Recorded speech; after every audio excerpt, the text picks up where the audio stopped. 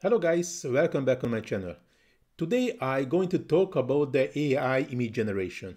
Basically how is it works, how the prompt has to be written, how we generate, extend our prompts.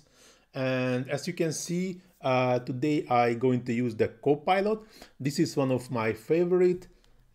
As you can see, or you already know, the copilot is a full-scale AI software or tool, not only good for image generation. So might be software which is focusing on the image generation like Midjourney or Leonardo AI or DALL-E is more accurate and can give you a better result. By the way, the Copilot is also using the engine of the DALL-E. So the pictures what is generated basically it's very good. But now, before we dive into the tutorial, I have a quick favor to ask. If you like my content and find it valuable, please take a moment to hit the small like button and subscribe to my channel. It really helps to keep creating content for you. And thanks, and now let's get started. So this is the main page of the Copilot, and here we can ask me anything, so we can write our prompt.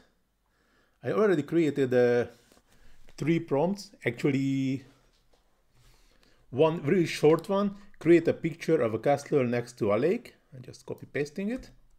Copy, paste, and see the result. So now we're waiting until the Copilot doing the job for us. Actually, as you can see here, powered by DALL-E 3. So actually the DALL-E doing the job for us. And actually the Copilot now is just a user interface. So if I open it, as you can see, this is also the Bing. So if you heard about the Bing image generation, is actually a same software, just you are reach the UI from a different source. So you can see the pictures are not bad, but nothing fancy, if I have to say this. So if I extend a bit, so create a picture, a photorealistic picture with a castle next to a lake on a sunny day. So it's a bit more specific, what I would like to see. And this is important. So you can, if you just add a generic prompt, the result will be not that nice. Maybe it's a really, as you can see in these pictures before, not that nice, not that fantastic. At this one, so those 4 pictures are, as you can see, much better. And even I just extend it with a very short thing, like I just ask with the photorealistic and added also this sunny day. And I extended this one, as you can see, create a picture, photorealistic picture, integrate details of a castle next to a lake on a sunny summer day, a small fog on the lakeside, light dancing across the space as dust particles float on the air, a small town on the other side of the lake, 2 girls riding a horse between the town and the castle, professional photography, Ultra HD, 64K hyperrealism. So now I added more and more details and also asking more and more from the software, and you will see the result will be more realistic if I use these small extensions like this photorealistic or professional photography, Ultra HD. Also like these small details like the light dancing across the space as dust. So it's more and more realistic parts. And actually those pictures not that what I want. That's a bit interesting for me. This one was more realistic than this one.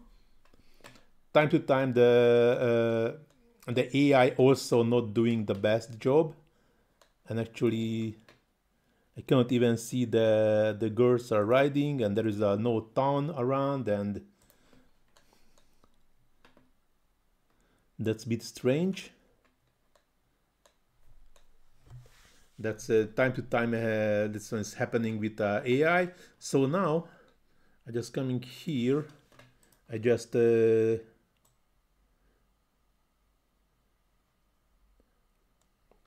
try to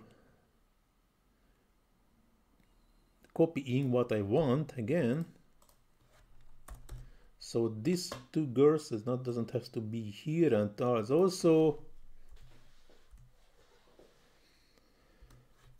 now I try to use my creativity, and this one is professional photography, that this one is also will be included.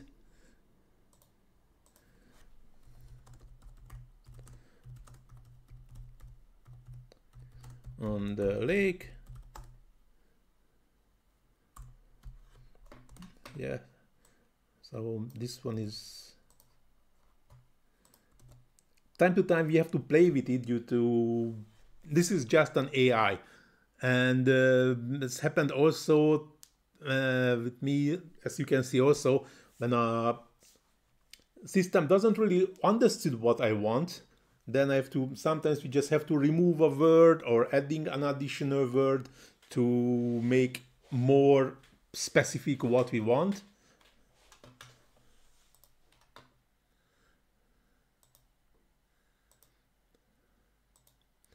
This is also nice, but I don't know why the thinks is it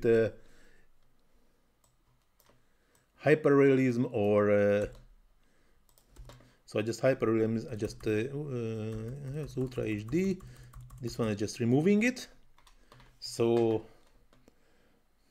photorealistic picture, professional photography. This one also coming to here.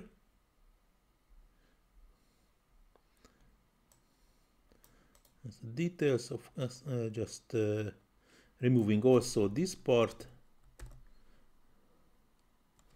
Yeah, I just changed something, then we'll have to see the results, what the system create for us. Hope so it's more closer what I would like to really to see.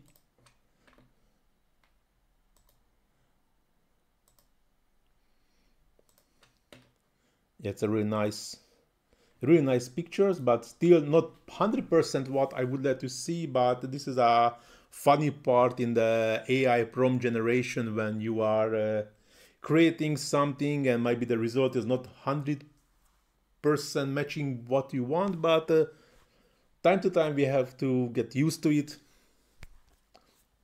I still love this image generation. It's a really cool feature. And as you can see, we can do a lot of things on it. Of course, if you are using a bit more accurate softwares like Leonardo AI or Midjourney, that's maybe the results are more close to what you want, and also you can have more details, options, then you can get closer to what you want. And also would like to show you something, and this is my YouTube channel, what you already know, but lots of people don't know. There is a community button here, and here in this community button I already inserted lots of AI generated pictures together with the prompt.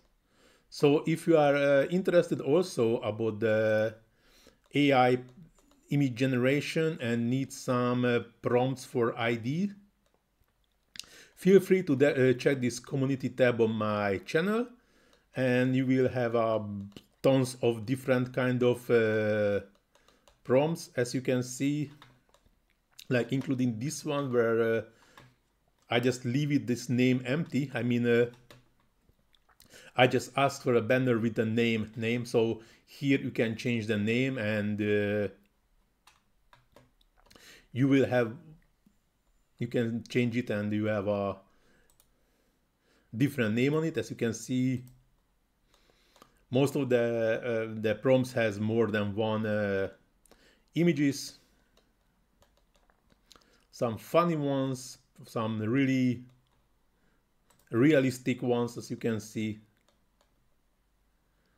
or like a normal pictures, or like this one, like this is a Gustav Klimt style picture, or actually pictures.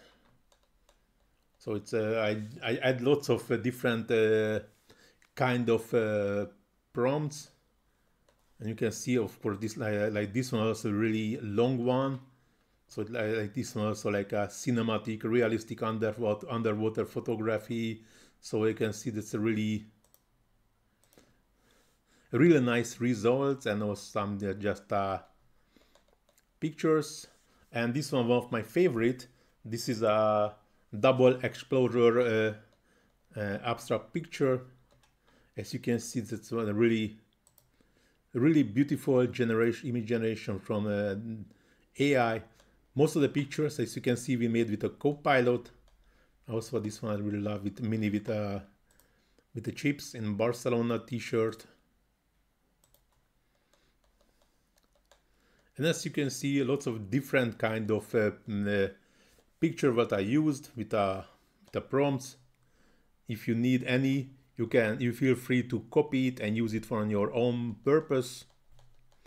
So basically, this one would like to show you that if you are interested about prompts, you can already learn in my community tab, and you have lots of ideas what you can try. This is also an amazing one, and as you can see, this one also pretty detailed, and you have a really nice results from the copilot. So now this is going to end to this tutorial. Thanks for watching.